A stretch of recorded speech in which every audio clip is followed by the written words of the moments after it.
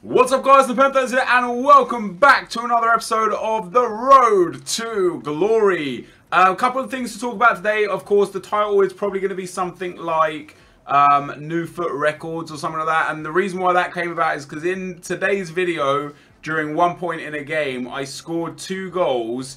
One in like the official, I think, 12th minute and one in the 13th minute. I've never ever scored against an actual opponent 2 goals like minute after minute because of how long it takes like the kickoff to steal the ball back and then to go and score. It's actually very difficult, so I think that might be a record, and it inspired some conversation for today's video. First thing I want to talk about is the difference between myself and Nick28T, because it's something that gets mentioned in the comment sections a whole bunch. Now, first things first, I absolutely love Nick, and I think Poor Man's Road to Glory is a brilliant series. It's one of the only things that I actually watch on YouTube.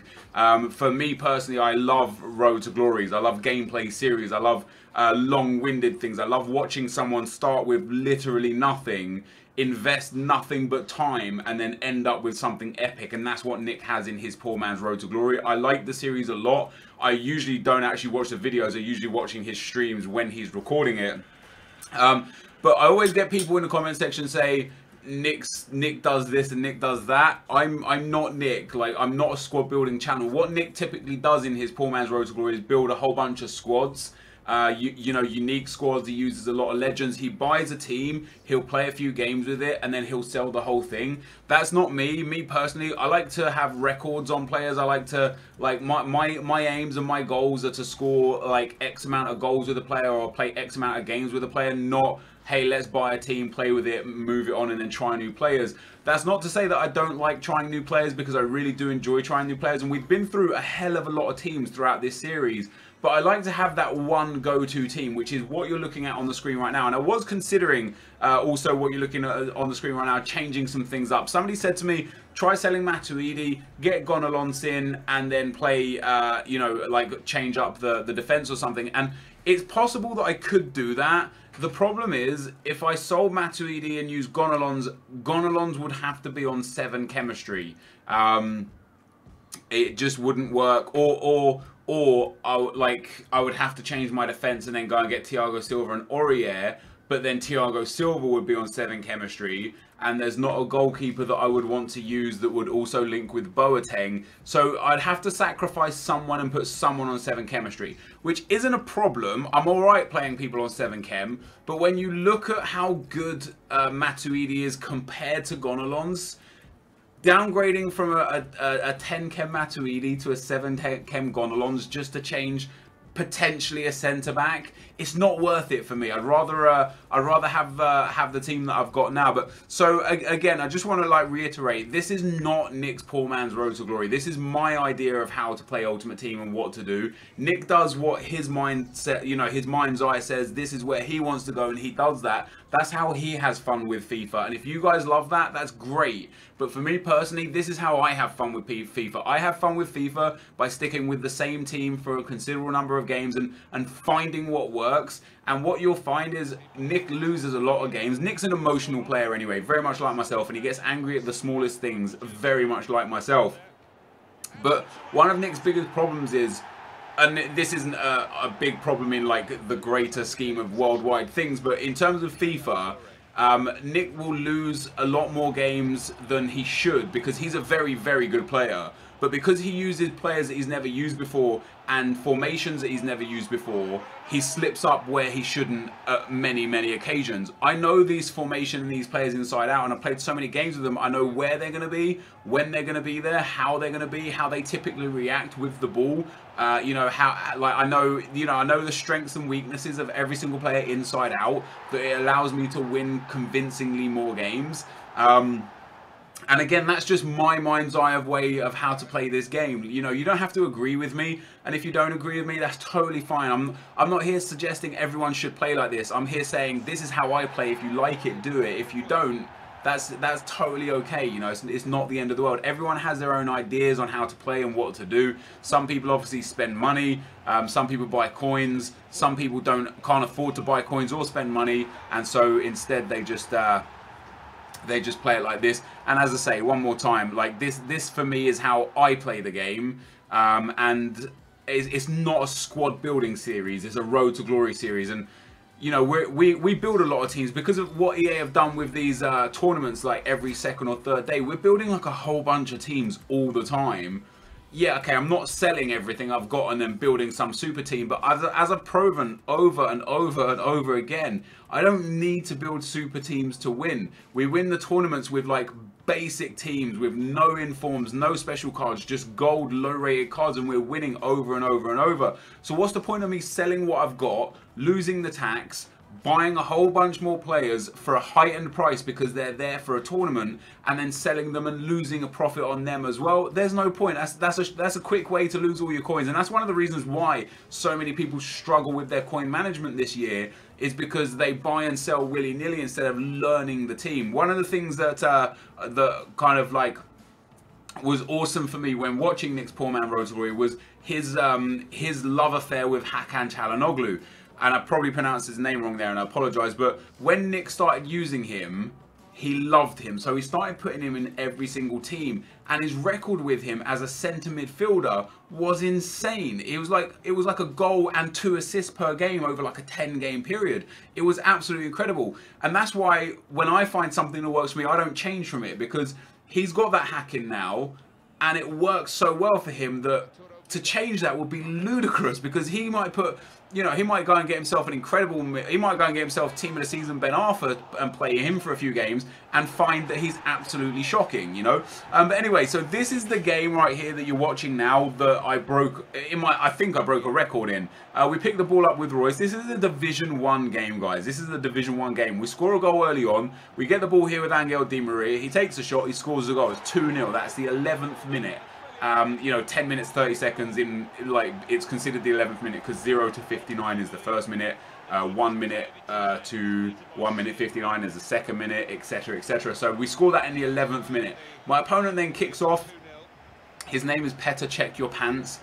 Just banter. It's just banter. My opponent kicks off. I steal the ball with Aubameyang, and because of how godly Aubameyang is, he runs through the whole team and then hits a left foot finesse and pops that in the back of the net on 11:59, probably like 11:59.99, because to me it looked like it said 12 when it scored it. But after I showed the replay again, and I watched the replay just because of how damn good that finesse shot was, he like kind of drives it and finesses it at the same time, and there you can see it, 7, 11 and 12. This is a Division 1 game. I actually messaged my opponent after this game asking him what division he was in, and he was in Division 2, which is a bit silly. Like, I don't know, EA should, like, in real life, if you're in a championship and you win 10, 15 games in a row, you still got to play championship teams. Like, you don't all of a sudden start playing Premiership teams because your ELO is that high.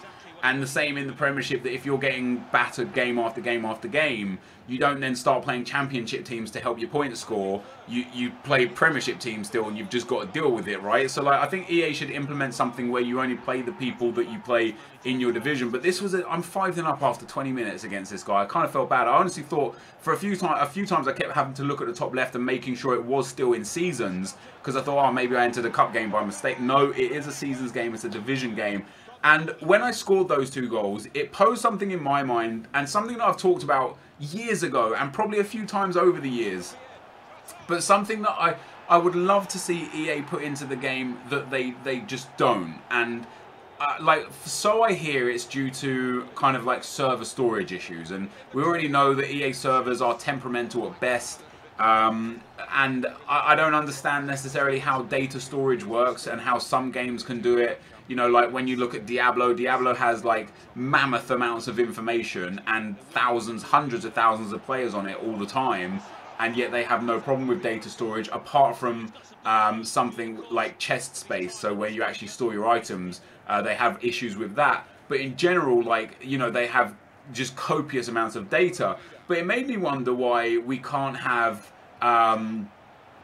records in Ultimate Team: biggest win, biggest loss, quickest goal, you know, biggest winning margin, most goals scored, most goals conceded, most ever goals scored for a player. Like, if let's say you get an Aubameyang in day 1 and you score like 79 goals with him, then he gets an inform, so you sell that one and you buy the inform, it should give you most ever goals, Pierre-Emerick Aubameyang 79, and then you know now if you score 80 with the player, it's going to break the record of your most goals, most assists, most clean sheets. Just if you've ever played Football Manager or Championship Manager of old, all the records that they would have, biggest win streak, biggest loss streak, you can't have like attendance things, or like, you know, you could do like most expensive transfer. So if anyone ever said, yo, what's the most you've ever spent on like one player, you could be like, oh, let me go check my records. Okay, I spent, you know, 3.5 million on Cristiano Ronaldo.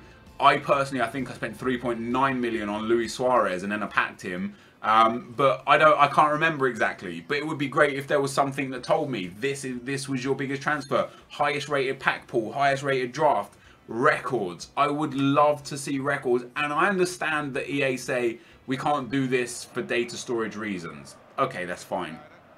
How can Football Manager do it?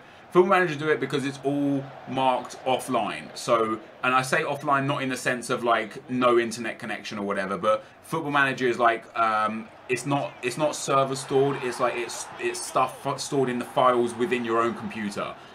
EA can't really do that, because when they do that, because this is a competitive online head-to-head game, people will just modify those files to cheat and lie. And although it won't necessarily mean anything, if there was a leaderboard for it, or if there was a reward for something, or, you know, if there was anything that could be potentially manipulated to farm coins or anything like that through it, it would be so easy to change. So that's why they don't do that. But anyway, we're into the semi-final of the It Begins tournament, and I would have been heartbroken if I didn't win that game, because I dominated that guy the whole game. I scored the goal late on thinking, yes, that's it, done deal. He equalised like straight away, but I fortunately got back into the lead pretty early on. As you can see there, he only had 2 shots the whole game, and one of them was like in the 88th minute. So I was happy to get the win there. And you can see now we're into the final. Now, I've got low fitness on a few of my players. I think my Theo Walcott had 88%, but I thought, let me risk it. We've been talking in the comment section a few times about, I've seen a few of you guys discuss how low you let your fitness go. And some of you guys let the fitness of your players get down to like 75 or 80 before it's, you know, too low. And I'm maybe starting to open my eyes to that a little bit more as well, because I'm always of the, you know, when my players end the game, other than players who have like really low stamina issues, my players, like, they're always like finish with like loads and loads of stamina and fitness. And I think if using substitutes properly, which I didn't do in this tournament because I just had an untradeable bench of really bad players in the team.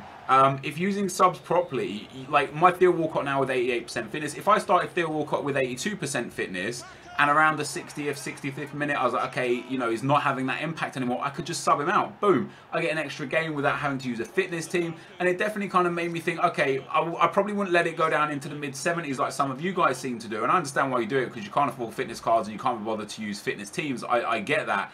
But I would definitely be more interested. Usually I get it down to like 93 or 92%. I'm like, yo, whoa, we got to reset. Got to go and get the fitness back on these boys. But that's entirely unnecessary. However, because I have a really good first team, and a strong fitness team, it doesn't really bother me to play a couple of Division 1 games with my main team, and then a cup game with my second team, and then go and play another couple of Division 1 games with my main team and a cup game with my second team, because it's just that good. Now I end up scoring a winner in the 105th minute, and I was shushing this guy because, as I showed you, I believe, after his second goal, when he scored, he was watching all the replays, like waiting for the walk back to the field and waiting until the referee blew the whistle to kick off. And it was kind of winding me up a little bit. So when I finally got ahead, and I feel like I deserved to be ahead, I was very happy. So I ran around shushing him, hoping to inflict anger in him, because the fact that he does that to me makes me think that he thinks mind games work, which means me doing it to him would also wind him up. It did wind me up a little bit. I usually don't let stuff like that bother me, but because we went out in, like, you know, we lost in the last tournament in this quarter-final, and I battered the guy and just lost. I was really frustrated, and I was playing on tilt a little bit, even after the semi-final here when I scored a 90th minute winner, and then to equalise late on in the final here, I was playing on tilt. I was very frustrated and heated when I was playing, but I won the tournament. We get our 5,000 coins. You can see my my formation there right at the end. I had 5 at the back and put my 2 DMs deep and just had 3 attackers, but we got the 5,000 coins. More importantly, we got the BPL Prime Players Pack, and literally, guys, as you'll see me open a pack, but as I pressed X or A to open this pack, I was like, no, I should have saved it I should have saved it because the Premiership has started again, which means BPL informs are going to be coming back. Zlatan scored. We could potentially see a Zlatan inform.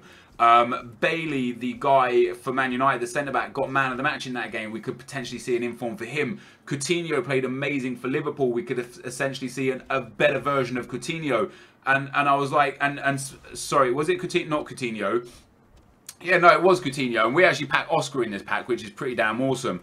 But like, there's so many potential incredible players, and there's still the West Ham Chelsea game to go, where we could have had, like, you know, I could have had a much better option. If I'd have saved it, it would have been logical, and I didn't, which was a little bit annoying. But the fact that they added a BPL Prime Players pack as a pack reward means that, A, throughout the rest of FIFA 16, we're likely now to see a La Liga Prime Player Pack tournament, a Serie A Prime Player Pack tournament, etc., etc.